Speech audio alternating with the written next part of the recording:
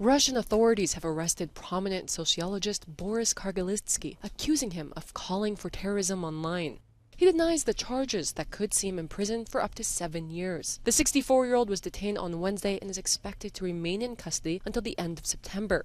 Kagarlitsky is a well-known academic who studies Russian society and leftist political history. The Kremlin declared him a foreign agent in 2022. His arrest comes amidst a crackdown by Moscow on voices critical of its invasion of Ukraine.